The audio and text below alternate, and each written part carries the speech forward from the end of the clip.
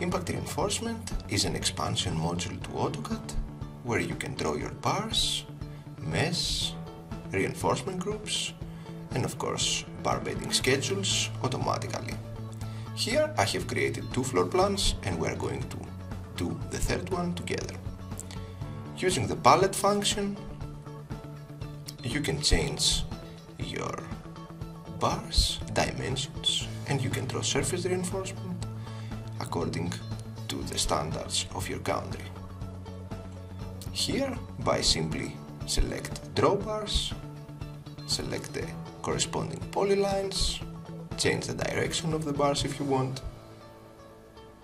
You can just draw automatically your reinforcement and you can see the distribution lines and how they look. Of course, there is a possibility to draw edge reinforcement, again, still quality according to your Eurocode, to your code, dimension, and of course many different options for the layout. Select the edge polyline and draw your reinforcement.